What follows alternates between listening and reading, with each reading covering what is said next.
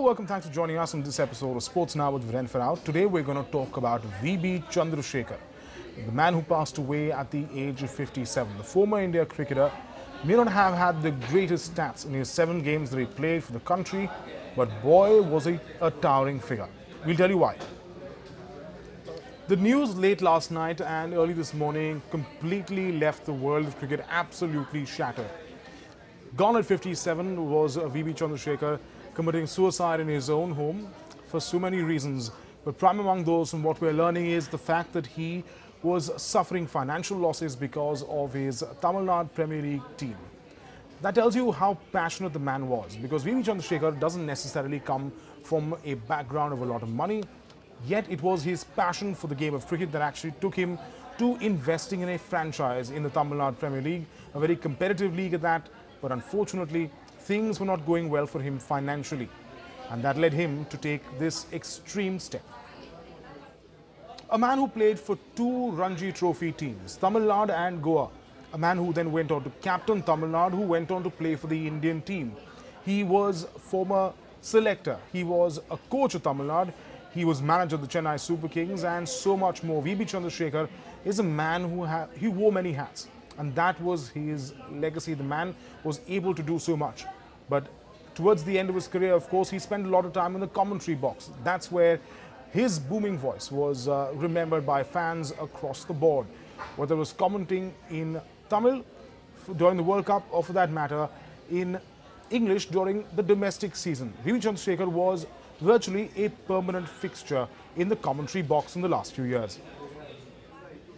Well, the loss of V B Chandrasekhar is a personal one for most cricketers in Tamil Nadu, because at some stage or the other, they've spent time with him, whether it is as a coach and player, or for that matter, as a teammate, or for even those who have not been playing in Tamil Nadu, for those who've been rivals of V B Chandrasekhar, there's a bit of grudging respect. From Anil Kumble to Krishnamachari Srikanth, they've all paid tribute.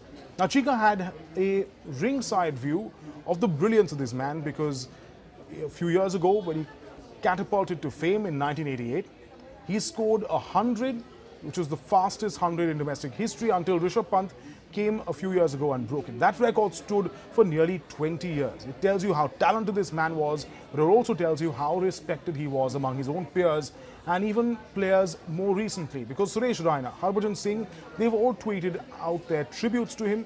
They had a personal relationship with V B Chandrasekhar when he was the manager of the Chennai Super Kings in the first 3 seasons. So he's been an important part of the history of Indian cricket. Well, one thing you may not know, of course, is V B Chandrasekhar played a pivotal role in the Chennai Super Kings, not just as their manager, as he was for the first 3 seasons, but also important. He was the driving force behind bringing MS Dhoni to the Chennai Super Kings. And look what that did to the franchise. It changed the face of the franchise, and it brought glory unlike anyone else. That is the legacy, perhaps, for most Chennai Super Kings fans who remember fondly what V B Chandrasekhar did for them. May not be as coach, but his contribution as manager was invaluable. A man respected by all, both by his teammates and by his rivals. With that, we come to an end of this edition of Sports Now with Viren Ferrao. Make sure you like, comment, subscribe and share this video and so much more. And make sure you follow the Mirror Now page on Facebook and follow me on Twitter and on Facebook. Thanks for joining us.